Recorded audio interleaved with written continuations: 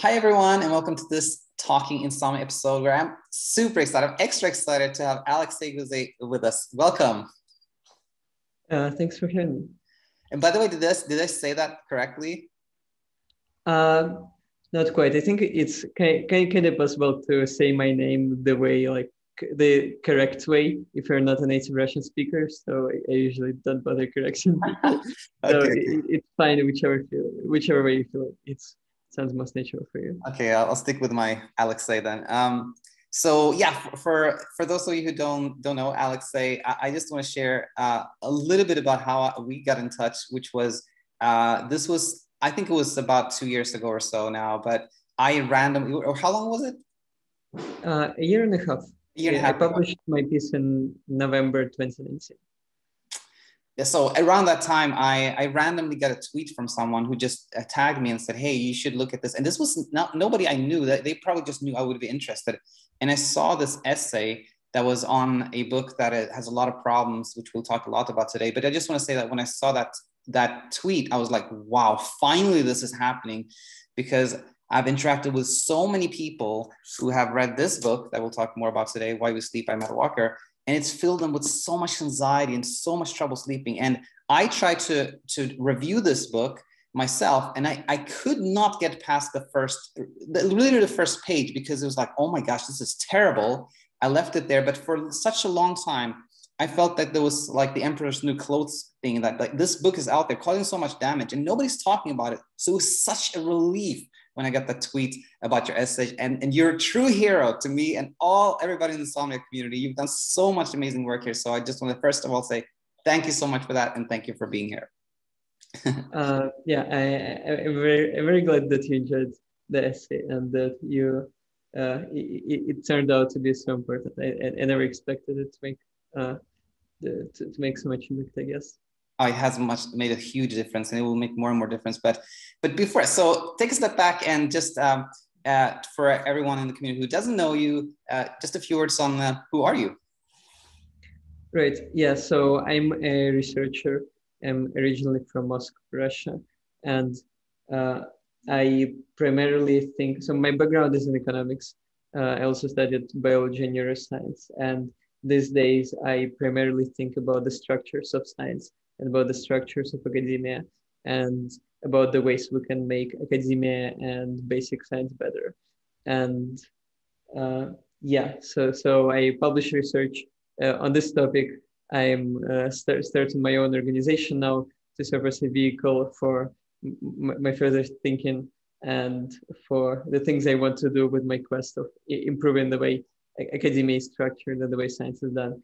And this, so the Why We Sleep piece is not part of my, I guess, is not related in any way really to the thing that, to either my professional background or to the thing that I spend most of my time thinking. The way it came about was basically because I was talking to a friend of mine who is really, really smart about sleep, and he recommended this book to me. And I watched Walker's TED Talk, and it seemed kind of fishy. And I started reading his book, and I thought, well, maybe the book is better because, well, he's such a famous professor after all, and he's like one of the world's most famous experts on sleep. And it turned out that the book is just really, really bad.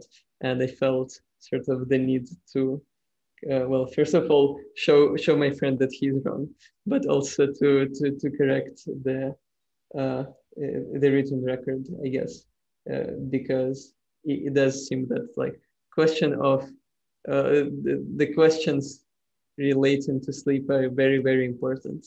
And it seemed like this book was just really, really, really wrong. 100%. And so you kind of answered what was going to be my next question, which was how did it come about? So it's a conversation with your friend, and you felt almost a need to, it's almost like not almost like a moral, but like almost like a moral thing. Like this has to be set straight or something like that, right? Yeah, basically. Yeah, I think I have a sort of like outside desire to like correct people on the internet, essentially. And this was a part of it. 100%. I was so glad that happened. And so And we talked a little bit about this, but so when you got the book and you started reading it, what was it kind of like your first reaction, first impression? Well, actually, like my very first impression was very bad because as I started to read it in like the very first or in the second paragraph, I don't remember now, but in the first two paragraphs of the book, like there were immediately claims that seemed extremely implausible and that immediately made me quite skeptical. And then as I kept reading, it just became worse and worse. So, for example, like so the very first thing that popped out was his claim about cancer, and Walker states, like in the first or second paragraph, that consistently sleeping less than 6 or 7 hours a night doubles your risk of cancer, and this immediately seemed really implausible because I couldn't figure out like how one would arrive at such knowledge, because it would seem that you probably need to do some sort of a randomized controlled trial to make such confident statements about like dependence between like certain lifestyle choices and incidence of disease. And I figured, well, it's quite unlikely that anyone actually did a study that would enable one to be so confident. And it turned out that yes, nobody did such RCTs. The data that we do have is correlational, which means that we can like make suggestive inferences based on it, on the relationship between various lifestyle factors and diseases. But then like even the correlational data that we have does not support this assertion at all. Like there's several dozen different types of cancers. And yeah, I think like if we look at a couple of them, there is some like relationship between sleep and cancer. But if we look at overall incidence of cancer and sleep, then there's just no relationship between the amount of sleep people get and cancer rates. So like even the correlational data, which is by itself very, very unreliable, does not support the assertion at all. Yeah, and from then on, it just kept like kept becoming worse and worse. Absolutely, it's exactly, and that's why I stopped at the first page for exactly the reason you mentioned. And now I'm getting curious about like, you know, was it sort of like where during the was it when you were reading the book at some point that you decided I got to write an essay, or was it after the book, or when did that thought come in? Yeah, I think this was, I mean, this happened, I don't remember when exactly, but I think it happened within the first chapter, when I also like started noticing like a lot of other things, and yeah, it just became obvious that the book is deeply flawed, and it seemed that quite likely that this is going to continue, and it did continue. And then like I spent a while just like collecting all of the wild claims throughout the book that has no relationship to reality, and like try to figure out how to structure the essay and what to include, what not to include. And then after some time I figured out, I realized that wait, there's like so much stuff just in the so much wrong just in the first chapter, that I need to actually set aside the rest of the book and just concentrate on the first chapter. And then yeah, which I think served me well because it made like the task manageable. And I figured, okay, I'm just going to find the 5 worst claims in the first chapter and focus on them, and like maybe like write an appendices about some other stuff, but be as focused as I can on this just 5 statements. Absolutely. Yeah. And that was another thought I had in the past, was like, you know, which you answered now, was like, why did you focus on the first chapter? It's really like, it would be such an immense work of debunking everything that's in the book that you said, I'm just going to stick to the first chapter, which again, makes total sense. Yeah. And then I want to, of course, as we talked about before, talk about more about the storytelling and the reaction and everything else. But let's stop here for a second then and go through, if you could pick again, let's say the three biggest flaws or problems that you found which ones would you pick? Right. So I think the one that I already mentioned with cancer is I think one of the biggest ones, because it is just like it feels so incredibly important if it is true, and it feels like it should have such a big, like, if this was the case, like this would like change how I sleep for sure. I would be like, these days I'm like, sometimes I sleep more, sometimes I sleep less, and like I try not to like run up any sleep debt, but I do not like, I'm not very careful about always getting like the amount of sleep I like my organism naturally needs. And like, if this claim was true, then I would just be very, very careful about that. But so the other two claims, I think the other one that I also note in the beginning of my essay is about the relationship between sleep and general mortality. And there it's the pretty similar thing. Walker says that the longer you sleep, the longer you live. And then if you look at the association between sleep and mortality, it's a U-shaped curve, and and also it's like it's U-shaped, but it's actually pretty flat. So that like if you look at mortality, then between like 4 and 8 hours of sleep, the mortality is very, very similar. But then, which like does not mean that people should just sleep 4 hours, but it also like at least should raise questions on like, wait, is this like the case because there's some very small number of people who naturally can sleep 4 hours a night and it's okay for them, and this is how they show up in statistics? Or is it the case that it might like we might be overappreciating how much it is important to sleep just 8 hours instead of maybe less, depending on circumstances? And also, again, but again, this data is not informative, because then there is another issue of like, sometimes people sleep a lot because they have a disease, or sometimes people sleep little because they have a disease, right? So like if you have, I think if you have if you had a heart stroke, then you would have problems with sleep frequently. And on the other hand, people who are like depressed have very long sleep, and also they of course have increased suicide risk, which would probably affect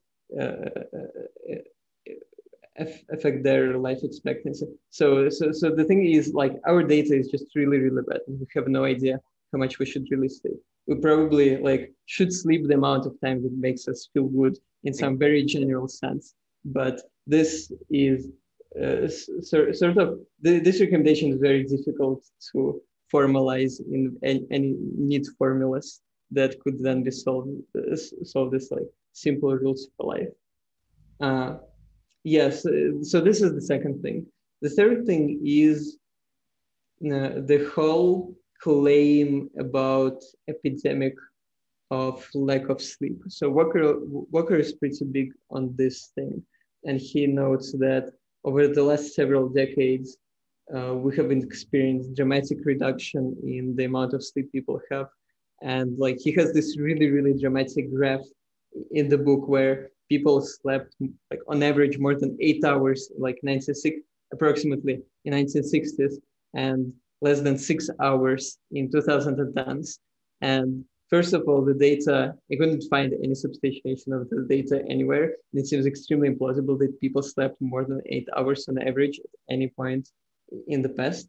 And also the data that I found from developed countries shows that the number of people who sleep more than the recommended amount of, or like who sleep a lot, is actually increasing over time, or is either stable or sometimes increasing. So in the UK, for example, people started sleeping more by, I think, 30 or 40 minutes on average over the last few decades. And the average amount of reported sleep is close to 7 hours, which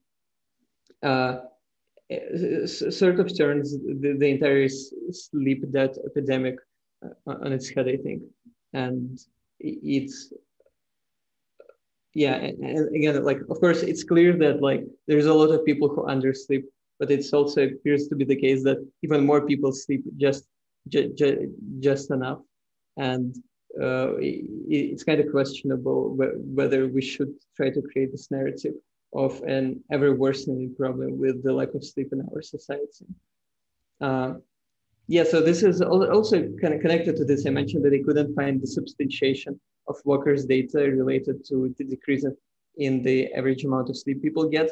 And there's like similar problems with a bunch of his statements where like he makes statements and it's just like impossible to substantiate them, where sometimes he has this pretty weird claims about numbers, like for example, the number of medical errors decreasing 400%, which is like actually impossible because if something decreases 100%, it turns to zero. So like a decrease of 400% means the doctors made negative number of errors. And then he like repeats a similar mistake several times throughout the book with like brain activity in infants and something else, which is pretty weird. And uh, of course, like cannot even in principle correspond to any real data. And the other thing, like in one case, he actually just like literally cuts off a bar of a graph where like he's trying to make an argument, and like the paper that he actually cites to try to substantiate his argument, like is kind of equivocal. It doesn't show like the straight trend that he would like to see. So like the actual graph looks kind of like this, and he just cuts out one part of the graph and reprinted the essentially fake graph in the book, which also seems like should not be acceptable for an academic. So yeah, this I think are the main problems. I would guess that one thing that would be interesting for you as a doctor, or I would actually be, if you allow me, I would be interested in hearing your take on the entire sleep deprivation therapy thing, because I'm like not a specialist, and I like read a bunch of papers and they say that it's very safe unless you have bipolar disorder, and it's like of course it's super difficult to maintain, like try to use it consistently over time, and it's like more of a one-off thing, but at the same time it is very effective so that like even if you like cut like undersleep a lot or skip sleep for one night, your depressive symptoms become quite a lot better. And I'm curious, like, do you actually use this in practice? Is this like actually, does this actually work as well as the papers say it works? Or like, is it practical? Yeah. You know, I'm very familiar with the literature, and a lot of the studies out there are quite like impressive. They're small, they're quite impressive when you kind of like have somebody not sleep at all for 24 hours, and then you ask them like how depressed you feel. Even after some time, they report feeling much better. But I think, yes, it's not used clinically, I believe, anywhere in the world. Nobody ever does like sleep deprivation as treatment. And I think the problem I see with it is more like, I know you're not too familiar with like the world of insomnia, but in the world of insomnia where I live, so much of it is like, if you imagine somebody who has trouble sleeping and they don't really understand why, but it's kind of like a fear inside them, and you give them any type of strange pill, like Tibetan salt from a goat or something like that, then that person may take it and feel much better and sleep better for a while, just because they kind of believed it, or something happened, or some change. And I think it's a little bit the same with the sleep deprivation, that you just sleep deprive someone for 24 hours, and it's just a jolt to the system. It's kind of something new, and they just feel like better for a while. But a week later, 2 weeks later, I think it probably doesn't really help long term, is my thoughts on that. Right. But yeah, thanks you for sharing all this. And I think we'll just conclude that, you know, there are so many flaws with this book that, you know, you can't even count them.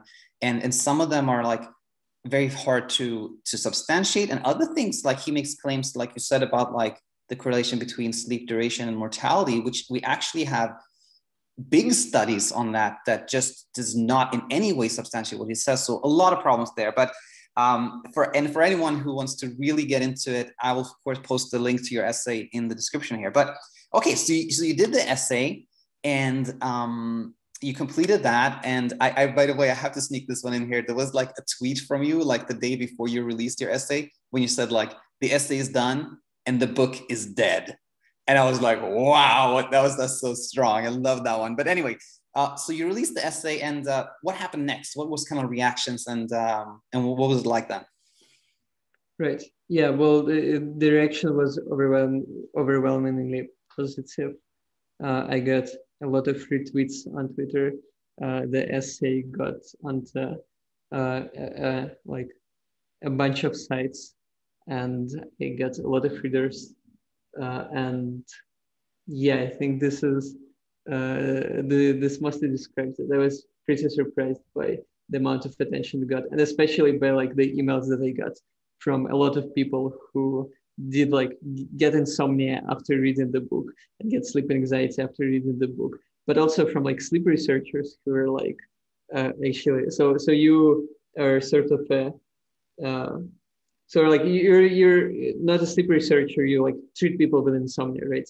But I get like emails both from practitioners but also from researchers who like publish academic papers on sleep and neuroscience, and they were like, yeah, we're like knew that the book is terrible, and the research that the site is, or like the way research presented in the book is just really really bad, and we like either couldn't figure out how to like give this information to the public, or like the one of the emails mentioned that Walker brought so much attention to the field and so much money into the field that like nobody just wanted to speak out uh, against him essentially.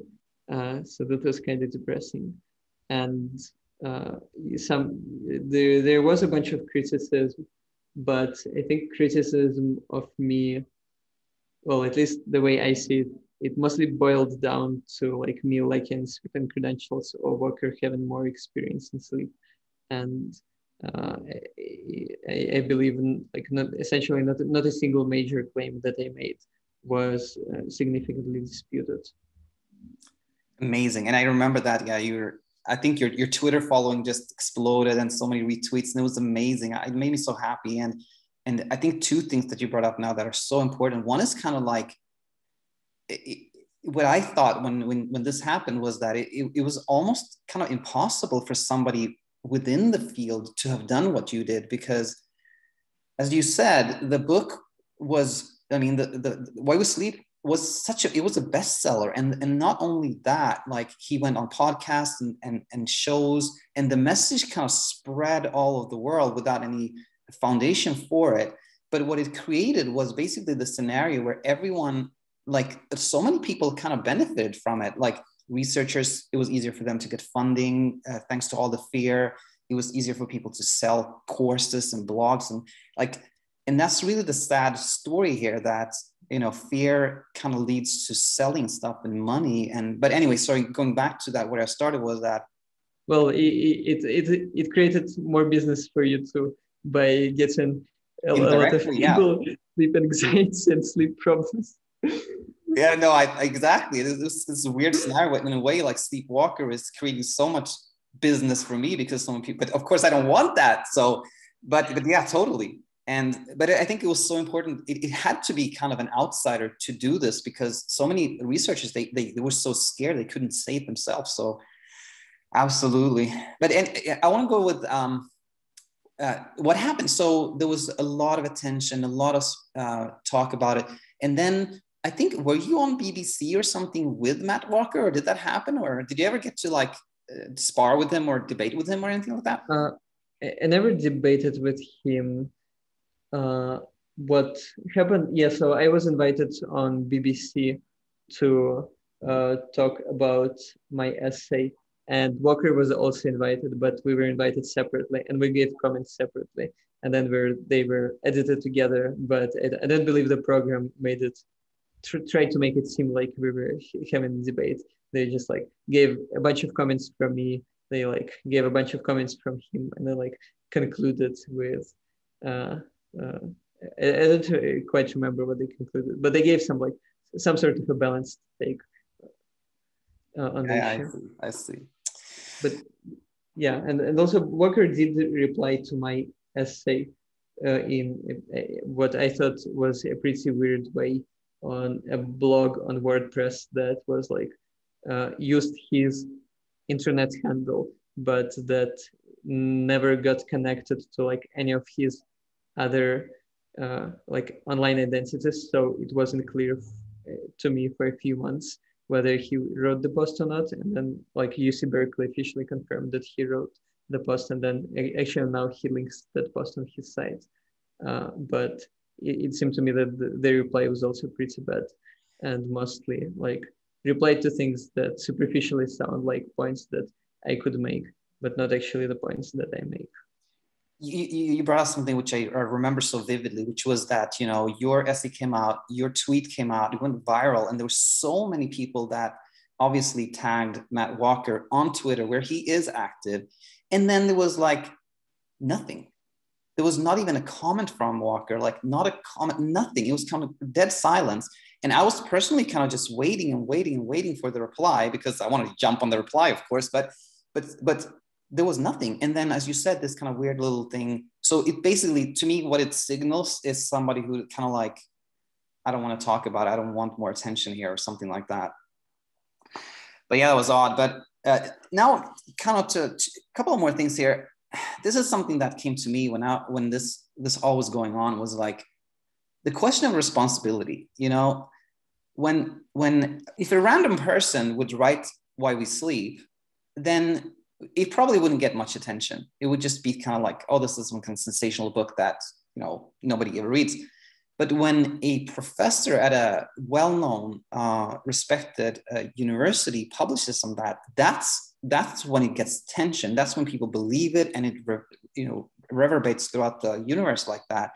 So, in your sort of opinion, who has responsibility for work like this? Is it just the author? Is it the publisher?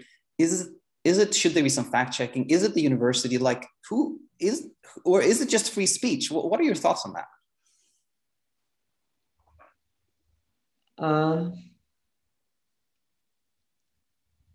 I don't think I have a very coherent answer here.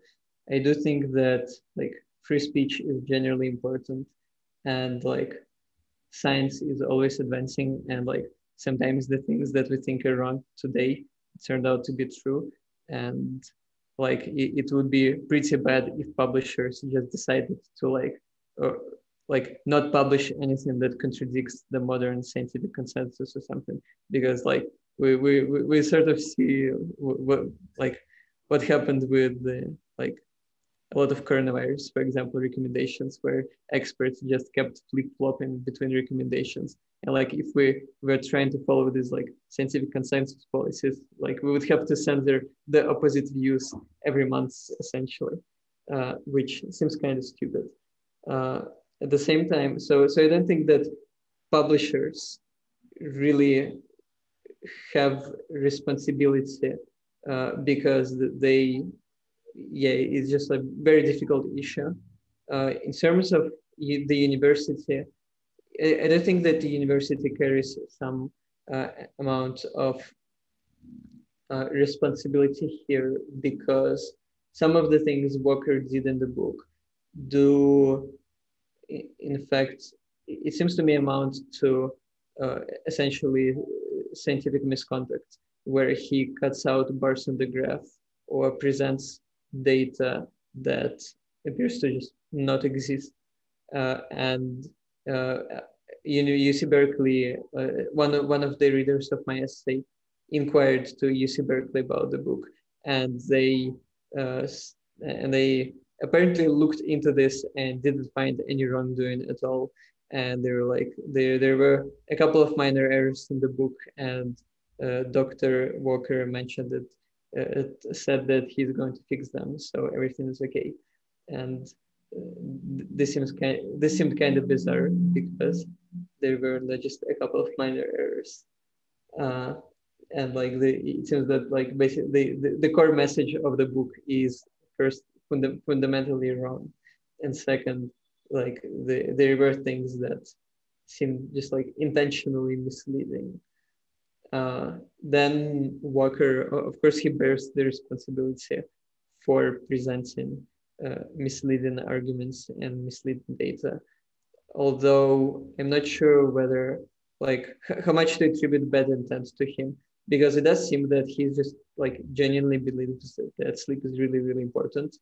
And this, like, I can very well see how he like always believed that sleep is really, really important and has been studying the question for 20 years and sort of got like, well, so he's like Hansel is sleep diplomat, right? So he sees himself as essentially an advocate of sleep.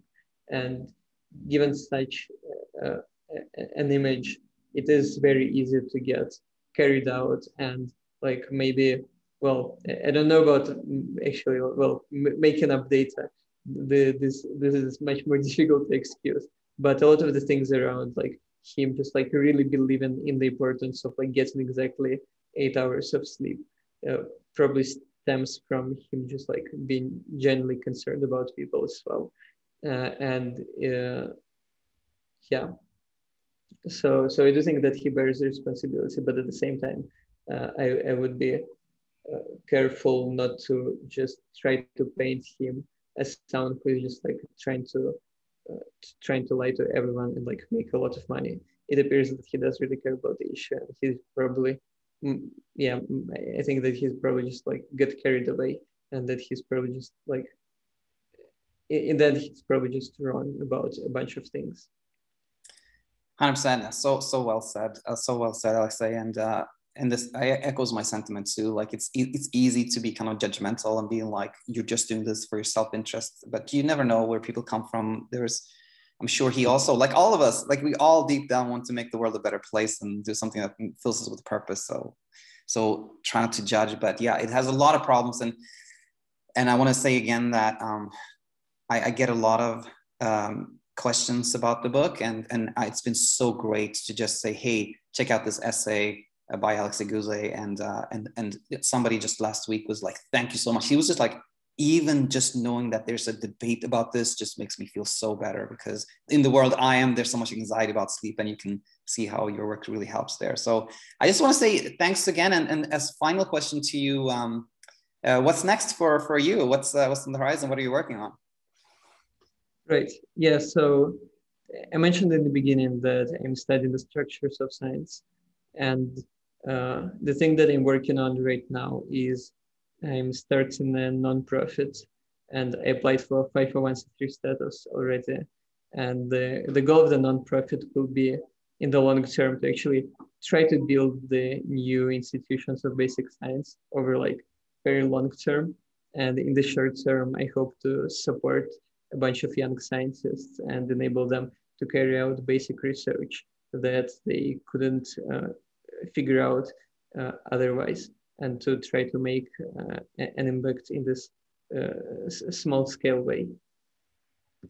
Yeah, and try to like, essentially enable a bunch of young biologists to pursue interesting research questions that hopefully would make an impact in the long term, and that would hopefully eventually turn into something bigger and into something more important. Love it. And for people who hear this and want to know more about you and support you and follow you, etc., where's the best places to connect with you? Yeah, so my the best place is my personal site, guezey.com, and the site of my nonprofit is newscience.org. I'll link to those in the description here. So perfect. I will say again, thanks so much for coming on. Anything I can help with, ever, please let me know, and good luck with all your future endeavors. Yeah, thanks so much for inviting me on the show. Yeah, it was great to talk. Thank you.